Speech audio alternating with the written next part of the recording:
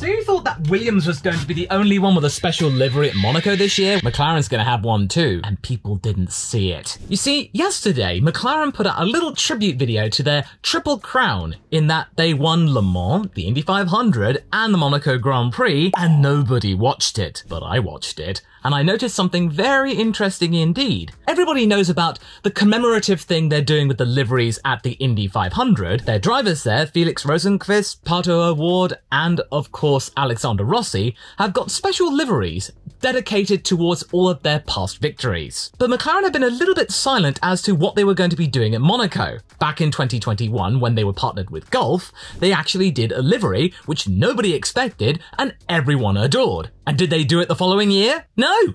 No, they didn't, and nobody knew why. But now we know that Gulf is going to be doing something with Williams at Monaco this year, so at least something's going to be there. And what they're going to be doing is still a little bit vague, but we'll find out on Friday as to what they're doing. Hopefully it's not just the pit crew look blue, but I wanted to show you something that you didn't actually see. Right at the end of the special video, we cut to a little box showing pictures of all of the different cars from the different disciplines of motorsport, and right there, Monaco GP 2023, is the MCL 60 in a different livery. And presuming that they're going to win this Grand Prix, which I'm gonna be honest, I'm a McLaren fan and even I don't think they're gonna win. They're gonna be lucky to score points. No disrespect to McLaren, but I'm just being honest. But we don't see the MCL 60 livery here. Instead, it looks black and a little bit of white with a little bit of orange at the back. So what could this mean? Well, I think this is going to be a little bit of a mishmash of all the different liveries that we're going to be seeing at the Indy 500. We can't get a really clear picture here because it was just a little bit of a Polaroid. So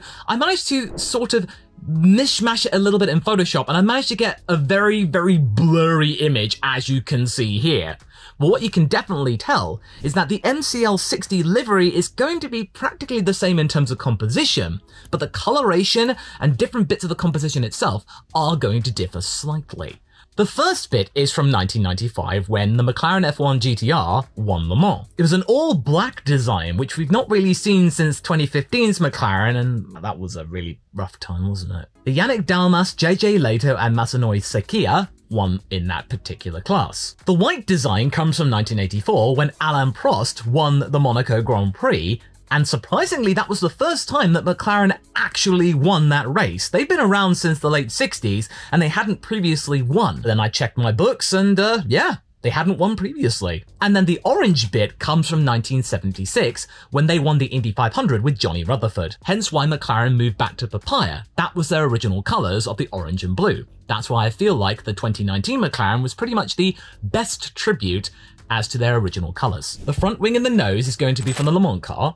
The main side pod bit is going to be from the MP42, that white bit, and the little triangle bit to then go into the Le Mans bit. And then right at the back with the rear wing and maybe a little bit of the engine cover is going to be from the Indy 500 papaya. Hopefully, it's going to look a little less bare than we've seen with the MCL 60 because it's practically all just black and carbon fiber. So it might be a little bit more colourful.